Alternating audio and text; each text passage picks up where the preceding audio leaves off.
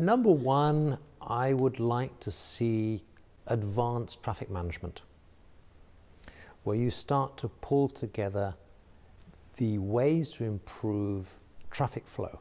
The goal being to make it far more efficient. There are many things you can do in a city. It's there. I'd like to see that coming. Number two is going to be artificial intelligence.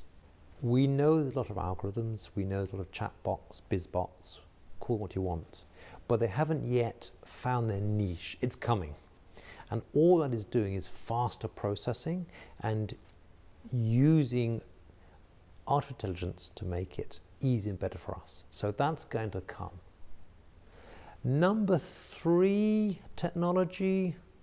One of the biggest impacts which I think will happen is, believe it or not, 5G.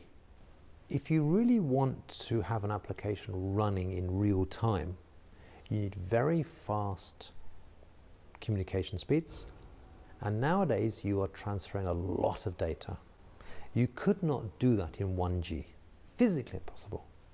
When you move towards 2 and 3G, you could start sending messages and you could start sending pictures and stuff.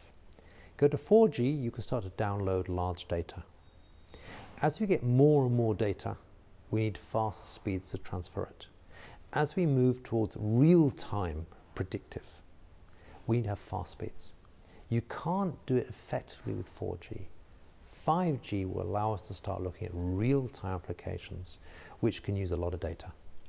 So I think 5G is really the door opener to further technology giving applications.